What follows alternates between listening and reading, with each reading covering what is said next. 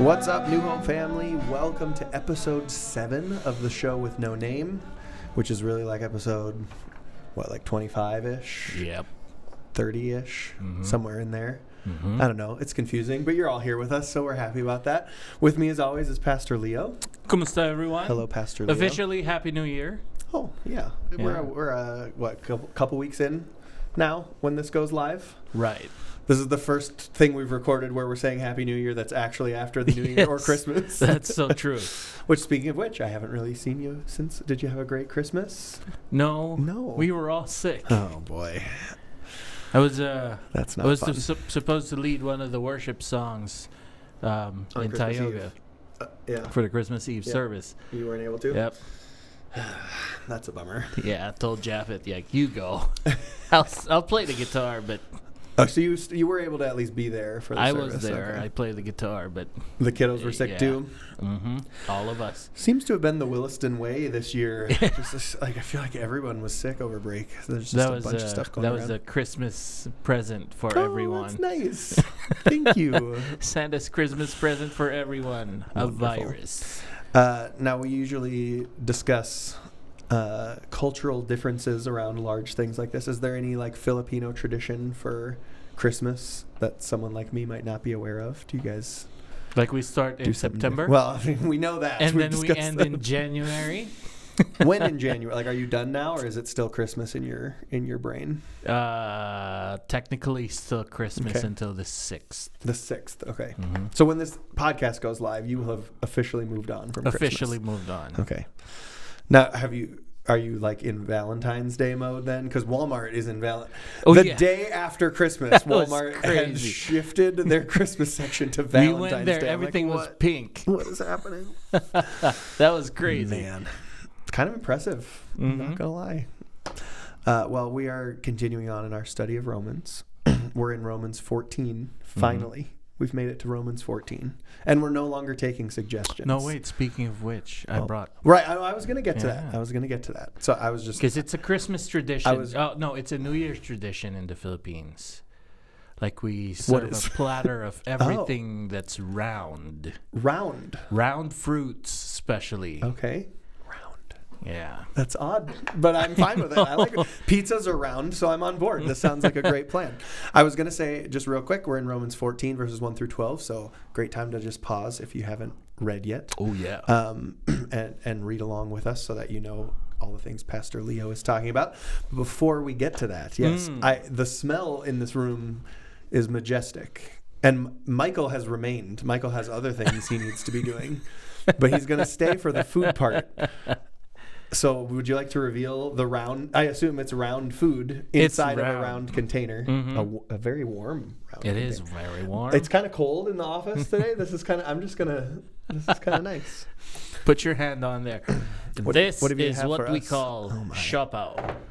Shopao? Mm-hmm. Did I get that right? Shopao, yeah. It's shopao. from the Chinese shubao.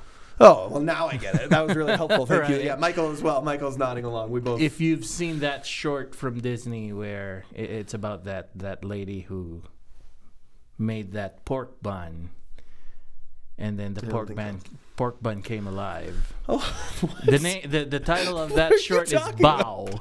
That's what it is. Okay, I've seen that on Yeah. Disney Plus, Mhm. but I don't believe I've ever clicked on it.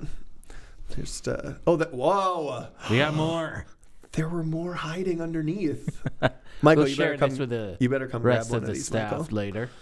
So what do I do with it? You just eat it. Just don't eat the paper under That's it. helpful. There's Some people on staff might actually need that piece of Right. advice. There's someone on staff who I'm not going to mention that got tamales and Ooh. ate them without taking them out of the corn husk. They just ate it husk and all. Nice. So that person might need your little advice Instructions. there. Smells wonderful. Mm-hmm. Cheers, Michael. Everyone say hello to Michael in the comments. You just got to see him for a brief bit. Yeah. It's been a while since they saw him. It is. What's in here? Pork. And It's no, that's a hard boiled egg. oh, Mm-hmm. that's less terrifying than I thought it was going to. When I said what's in here and you said pork, I'm like, that is not pork, buddy. This is delicious. I would have said avocado, but yeah, you already did that took to a me bite. once. Michael is giving a thumbs up off camera. I don't want to chew right into the microphone. Vamp, Leo. Well, that's a Chinese dish, food, delicacy kind of thing. If you watch kung fu movies, like the old Jackie Chan movies, there are times, especially when they're Like Shanghai Noon. something like that. I don't know, Shanghai Noon? You don't remember that one? I remember that with one, Owen but Wilson? I'm trying to remember if they ate bao in that I one. doubt it. There's pretty focused on the There's America side of things. Different kind of fillings for that. Sometimes we use chicken, that's pork. There's also one without the filling, just the bread, what they call the kwa pao. Oh. Well, it's wonderful. Thank you. Even though you scared me by telling me it was pork and then something that was clearly not pork was staring at me. Should I have said like pork eyeball? Yeah, what's balut, right? That's the Balut. thing that you There will we never go. get me to eat without tricking me somehow. Michael, you may leave. Yeah. Everybody say goodbye, everyone Michael. say goodbye, Michael. Michael, would you like to speak any words? No, Michael, he can't No. do it. Oh man, well thank you, Leo. It's always a treat when you. Did you make this? Did your wife make this? I made the dough. Okay. She made the filling. Nice. Well, it's wonderful. Thank Shout you. out to Andy and to you. Mm-hmm. I'm gonna have to take another bite here while it's still hot, because as we said, We'll leave one piece for the rest of the staff to remember share. there's the mystery layer in there that I Mhm. didn't know was. I thought it was just a really tall box, No, it's not. and I was confused as to why. Because like clearly, this part stops right here. I'm like, I Right. don't know what you're doing. But no, there's more in there. Yeah, it's like there's when more. if you get like dumplings Mhm. at a Chinese place. That's how they steam their Yeah. stuff. So Wonderful. yeah. In America, the only steamed food we eat are White Castle cheeseburgers. And have you ever had White Castle, Leo? No, Leo, no, not you yet. need to branch out. You're good luck There's finding no one. They're- White they're Castle branches here. Not even close to where Yeah. we are, but one day Much as I you'll would be like to somewhere with a branch White out, Castle. there's Next no- time you're like driving through Minnesota or something, Mhm. there's some White Castles over there. Ooh. Maple Grove. That's probably Last the closest time one. we went to Minnesota, we saw one, but we didn't know what it was. Yeah. That's like a personal favorite of me and my father. Ooh. Is White Castle. And a personal least favorite of my wife and my mother's. So we don't really go there as a family very often. Which is but- kind of strange for us because White Castle in the Philippines is more of an alcoholic drink. Oh, I don't think they'll have those there. Although they're usually 24 hours and sometimes not in great areas. So you probably could find yourself plenty of alcoholic drinks outside of a White Castle at like 3 There you a.m. go. But anyway, let's get into Romans. Speaking of, Like I said before, we're in Romans 14, verses 1 Yes. through 12. Hopefully you've been reading along with us. If you've missed any episodes, you can always go back and find those. But yeah, why don't you start us off with your summary like you always do, Pastor Leo? all right. So for chapter 14, especially verses 1 to 12, Paul was addressing those who were strong in the faith. And by strong in the faith, we mean Christians who understand their spiritual liberty in Christ and do not feel obligated to obey rules on diets or holy days. As I shovel bread and meat into my face. Right, especially pork. Yeah, good point. Yeah. So yeah, the weak in faith, quote unquote, we're putting air quotes here, weak in faith that Paul talks about are those who do. So Paul's encouragement to us is in welcome one another. That's what he is telling us to do, and he gave us 4 reasons why we ought to welcome one another. Are we certain that Paul just wasn't like a foodie and he threw this chapter in? Just he's like, Hey, I like eating pork. guys, like I've been around Rome and there's a lot of good food over there. Like I think we should just start branching out a little bit. Right. That's the vibe I'm getting. He was in like downtown Williston where there's Right. randomly like 9 different ethnic restaurants from all over the world that are all delicious, and he's That's like, we right. gotta eat all this. We're Yep. not doing this food thing I anymore. mean, come on, right? So, the rules that we often get hung up on in 2024. I almost said 2023 because 2024 doesn't sound like a real year yet in my brain. It sounds like a science fiction novel. You gotta say it like 3 times fast. Yeah, I'm not gonna do that. I'll mess up and feel embarrassed. But click your heels and then say it 3 times. Do I go backwards? And then you're gonna go to 2024. I'm already there. The real one. The rules we get hung up on today aren't always like they could still be food, like he talks about in those early verses there, but it's not just the things that they were dealing with then. We often have different things. We also have 2,000 years of church tradition that they did not have at that point. That's right. To get hung up on. Now they had 1,500-ish years of Abrahamic religion to get hung up on, but we have all of that plus our 2,000 years of Christian church tradition. So and it's fun. There's just so many different things that we get hung up on. So many rules and traditions and things that we try to make into the thing that's going to forgive us of our sins. That's right. Yeah. Well, sadly, it's a tough topic to talk about. Yeah. It was actually a tough topic to write. I noticed your notes when I looked over your notes. You were a little feisty at times, Leo. A little feisty because it's a pet peeve of mine. But sadly, I could tell many quote unquote Christians think and act like the one who follow the rules, are the most mature. Like these people who follow all of the traditions and the practices. It's either just the 2,000 years, or they include even the ones before that, the Abrahamic rules and traditions. But this is not the case. Even today, quote-unquote Christians who blindly follow the law and do not enjoy their freedom in the Lord are what Paul refers to as weak. So, again, what we're talking about here is blindly following the law. Like you follow the law because everyone does it, or it has been what the family has been doing. Right.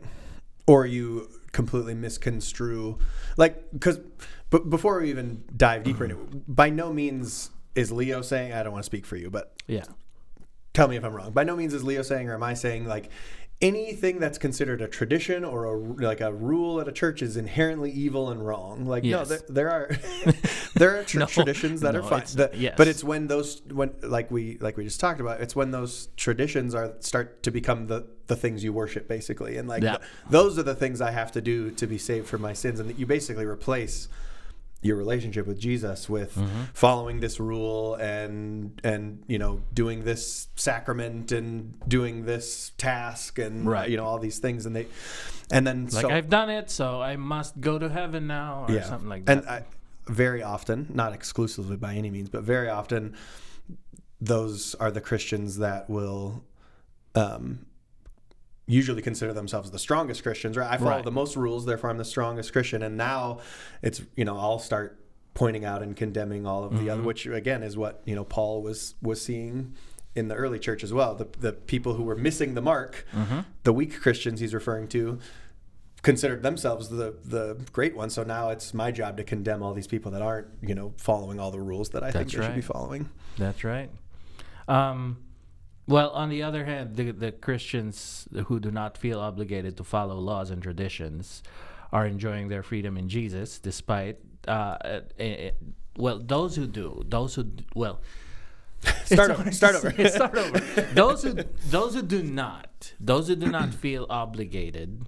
On the other hand, those who do not feel obligated to follow rules, the rules and traditions that others do. On the other hand, they too despise and make fun of the others. Look at you, you're following it, I don't even know what you're doing. And they make fun of the other quote unquote Christians. So these quote unquote Christians too do the other thing, like on the opposite end of the spectrum. They make fun of the others, and in so doing they act more mature because they're not under the law anymore, or according to them. So here's the thing: we hyper focus on certain aspects of Christianity. We make a religion around it, put a wall around that religion, and isolate and bash the rest of the world because they're not the true Christians. And that's what my pet peeve is all about.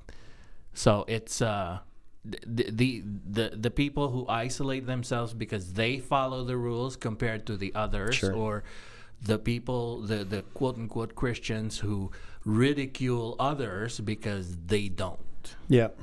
And Yeah, that's I don't know if we even need to continue the podcast. Just it was perfect. Yeah. That was so beautifully said. that's Paul. Yeah, in a nutshell. That was Paul as he wrote this chapter. Just ugh.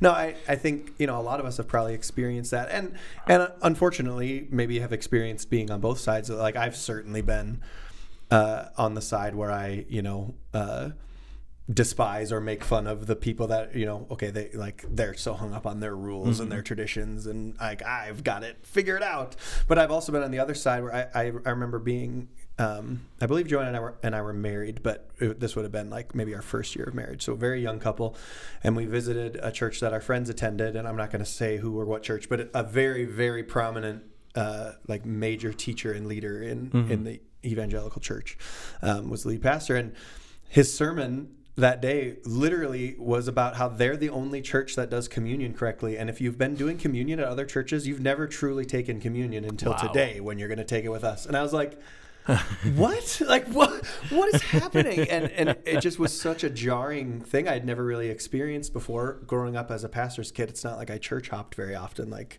I was at my dad's church all the time. So I was pretty comfortable with the way my dad's church did things.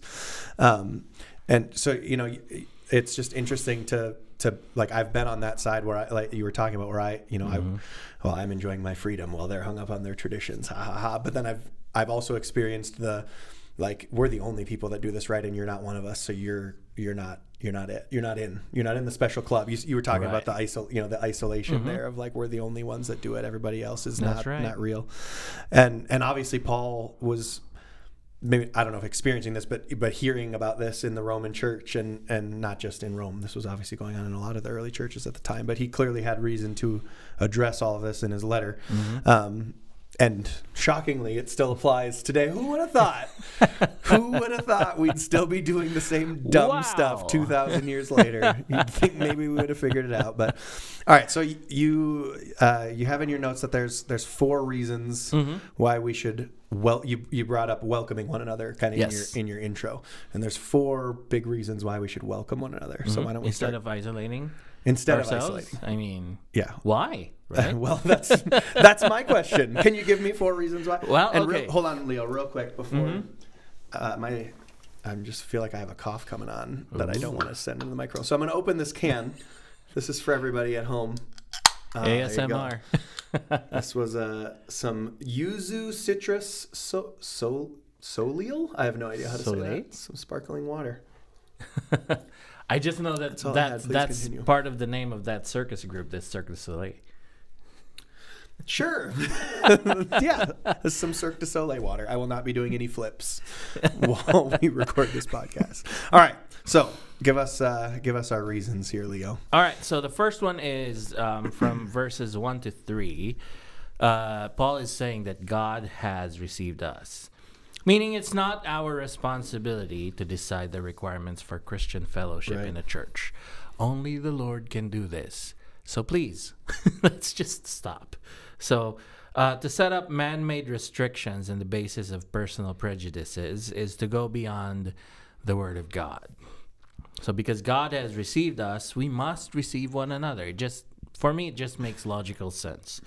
So we must not argue over matters like this, like the traditions and the practices, nor must we judge or despise one another. St. Augustine said it very very clearly, and I like the way he says it. In essentials, unity. In non-essentials, liberty. And in all things, charity. And I think that's a good point. I wanted to interject somewhere, and this is a good spot.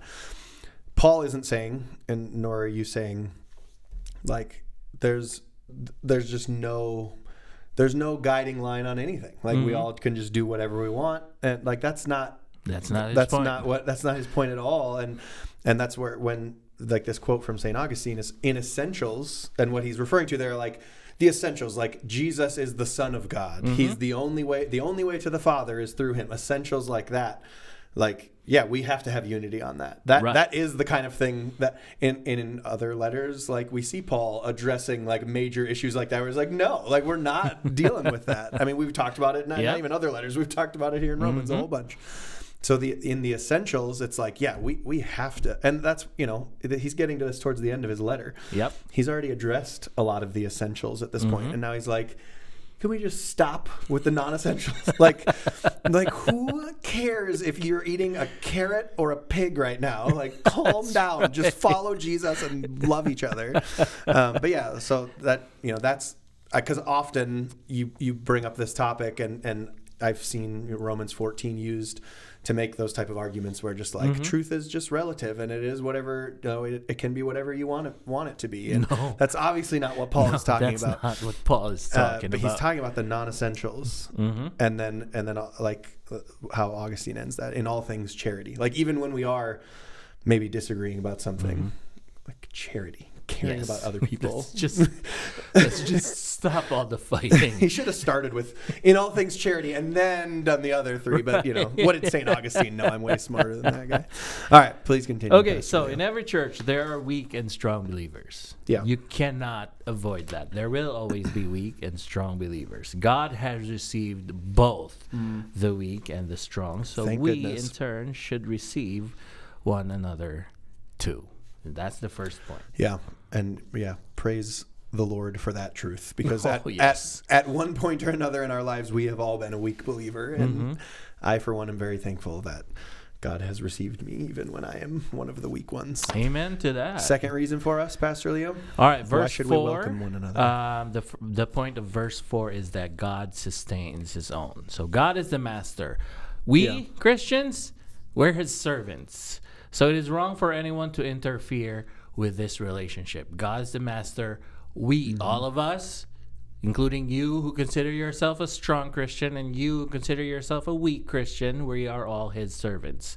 So our success in our Christian life, following Jesus, does not depend on the opinions or attitudes of other Christians. That's why it's a relationship. God is the judge, and he is able to make a stand. He does not need help to give his servants the strength to stand. The fact that we're God's servants means another thing. It's this simple. We Christians ought to be busy working for the Lord. Think of all the dumb stuff we get up to when we're not busy working for the Lord that could be avoided if we were just get busy doing what God wants you to do, and you won't have time to argue about this other stuff. That's right. About what type of music we're playing, or who knows what other things we argue about all the time. That is so true. I mean, imagine all the work that we could have done if we were only busy for the Lord. I mean, if we're busy doing the Lord's work, we will not have the time to judge or condemn other Christians. Yeah, right? It's like what, you want your kid in like sports or some sort of after school activity when they're in high school, because they can't get up to no good running around town if they're busy at basketball practice. That's right. Same idea. It's exactly the same idea. So if you know someone who claims to be a Christian and is busy condemning and judging others, maybe it's a good idea to encourage them to get busy doing the Lord's work instead. Yeah. I mean, back to the all right, what's the third reason? All right, third reason, this is verses 5-9. Jesus Christ is Lord. So no Christian has the right to play God in another Christian's life. We can pray, we can advise, we can warn, we can even reprimand our fellow Christians, but we cannot take the place of God.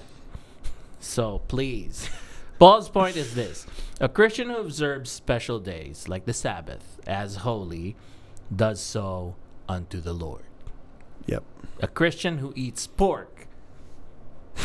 All right, you tricked me into eating pork, and now I'm an example for this podcast. This is ridiculous. All right, so a Christian who eats pork gives thanks unto the Lord, and the Christian who abstains from pork abstains unto the Lord. So to be fully persuaded or assured in one's own mind, that's Romans 14 verse 5, means that the person is absolutely 100% certain that what he or she is doing is for the Lord, not because they're following rules, just blindly following rules. They're doing it for the Lord. So if in their mind they are doing it for the Lord, as long as their belief and practice is not essential to biblical Christianity and it's not going against what is essential, again, just like what Augustine says, we have no right to play God in their life. Yeah, you said we shouldn't be taking the place of God. Talk to us a little bit about what that looks like, maybe in our modern context as well. Okay. Well, some of the practices in our local churches are traditional, but not necessarily scriptural. And that's okay. We have things like that. It's So some people make a big deal about Bible translations being used at church. KJV only? That's amen. That's the only one. That guy, like, whatever, I don't know, 1,400 years after the fact, figured out the only correct translation, and that's the one we're going to go with. Some people don't recognize Paul or any of the apostles' authority. Some people get worked up when anything other than hymns are sung at church. Or when hymns are sung at church. Depending on the age of that person. So true. Some people get worked up when there are musical instruments, especially drums. Ooh, electric guitar. Oh, electric guitars. Unacceptable. The instrument of the devil. Like, we have to realize one thing. The church is divided and weakened because Christians will not allow Jesus Christ to be Lord. In the same way that Jesus told Peter, "What is that to you? You must follow me." In John 21 verse 22, when Peter started messing around with John's business, I mean, like, what is he doing? Look at him. Like, Jesus' response, what is that to you? Follow me. Yeah. Right? I mean, Jesus is telling us the same thing whenever we condemn other Christians because of something we disagree with that is not essential or forbidden in the Bible. So this is me, just me, personally, reminding all of us, what is that to you? Whatever it is that you're getting worked up on, what is that to you? Follow Jesus. Follow Jesus. Let him be Lord. Yeah, we talk so much about how we wish for more peace and more unity, like in our nation, in the church, and how often, especially in the church, how often would we see more of that if our first instinct was like, take these issues that I have to God rather than go attack Leo because I'm frustrated with him because he sneakily fed me pork, or we just so often we just skip over that and we're like, well, I'm more holy because I have this one extra thing that I hold to that you don't hold to. Therefore, I can hold it above your head that I do this thing. And we ignore these verses where Paul is telling us, like, whether you only eat vegetables or whether you eat pork, like, you're doing those things unto the Lord, like you were saying. And as long as you're doing them unto the Lord, like, you just follow him. Like, everything's going to be so much better if our first instinct is follow Jesus. What is that to you? All right, you got the fourth point for us? Last one? Right. Fourth point, Jesus is judge. That's verses 10 to 12. Jesus is judge.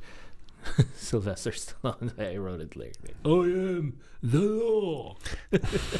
He was not playing Jesus. He was not playing Jesus. Slightly different character. But it's Paul asks us, why are you judging and despising your brother? I mean, I'm asking all of us right now, why are you judging and despising your brother? Regardless of whether you consider yourself as a strong or a weak Christian, here's the thing. We will all stand at the judgment seat of Christ, and we will not judge one another.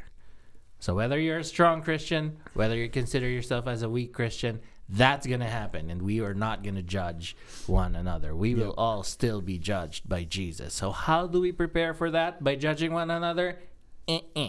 Nuh-uh. A lot of sound effects from you today, Leo. I like it. It's New Year, new like you. I said, It's pet peeve. Yeah.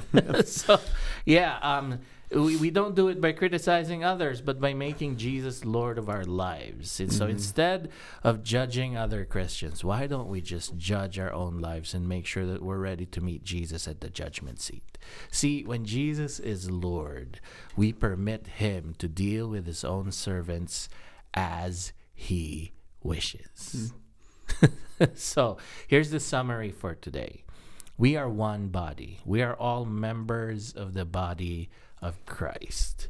When we consider the needs of others above our own, the church thrives and God is glorified. And the body of Christ can and will be healthy when we stop bickering and infighting. Yeah. About non-essentials. About the non-essentials. Yep. In non-essentials, liberty. Yeah. I think following Paul's example just from the book of Romans to like have a really, really hard stand on the essentials. Like these things are not negotiable. Yes. And then on everything else, like just follow Jesus and let other people follow Jesus. Isn't it funny how the world works right now? The essentials become optional. Yeah. And the non-essentials, everyone gets so worked up about it, like they're so important. Yep. It's true. Must be the devil working. I'm just saying. Got some questions for us today, Leo? All right. Here are the questions. Number 1, what do our disputes reflect to those who are outside the church? Ooh.